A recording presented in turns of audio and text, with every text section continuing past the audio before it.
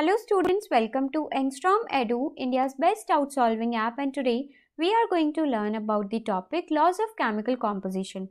So there are 5 laws of chemical composition. First is law of conservation of mass. Conservation of mass. Second is law of definite proportions. Law of definite proportions. Third is law of multiple proportions. Law of multiple proportions. Fourth is Gay-Lussac law of gaseous volume. Gay-Lussac's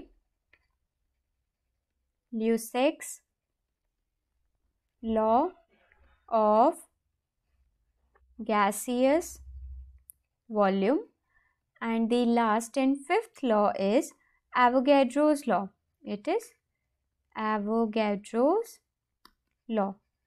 So here we have to study about these laws one by one.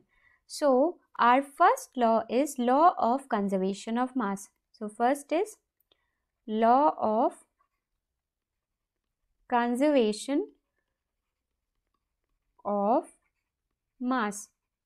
It states that matter can neither be created nor be destroyed.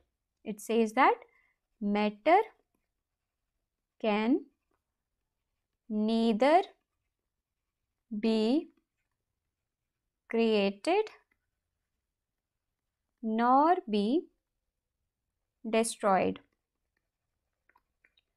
Or we can say that total mass, that is the sum of mass of reacting mixture and the product formed, remains constant. Means total mass of reactants is equals to total mass of products. Second law is law of definite proportion or law of constant composition. So second is law of definite proportion. So this law states that the compound will remain exactly the same whether it is derived from any source. So irrespective of its source, origin or its quantity, the percent composition of elements within that compound will remain the same. Means the percent composition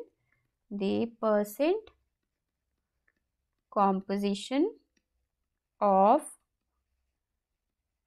elements by weight in a given compound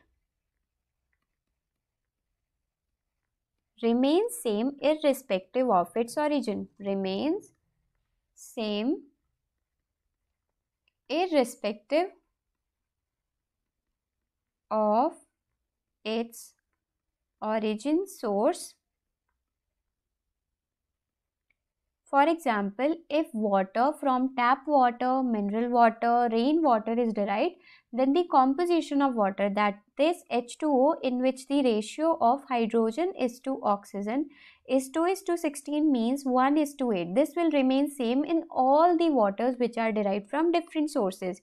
Then we have law of multiple proportions. Third is law of multiple proportion. It states that if two elements combine to form more than one compound, it states that if two elements combine to form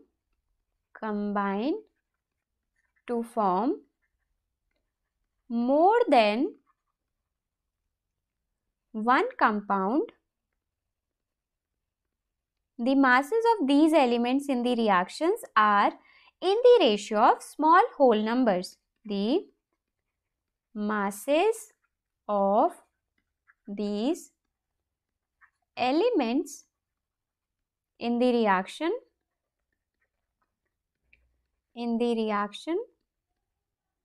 are in the ratio of small whole numbers, are in the ratio of small whole numbers. Then our next law is Gay-Lussac's law of gaseous volume. Fourth is Gay-Lussac's law of gaseous volume.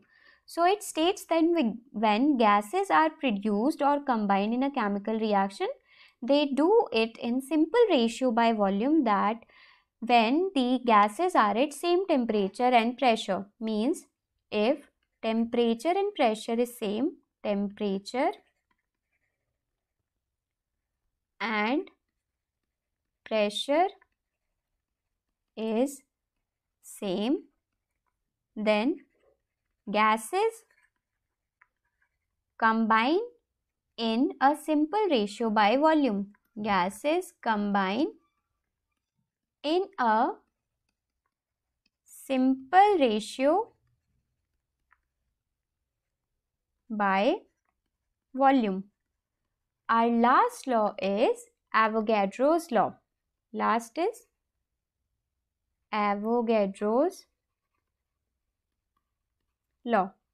So Avogadro's law states that under same conditions of temperature and pressure, under same conditions of temperature and pressure, an equal volume of all gases contains equal number of molecules. An equal volume of all the gases contain an equal number of molecules. Contains an equal number of molecules. So this is all about the laws of chemical composition. Thank you for the session. Happy asking.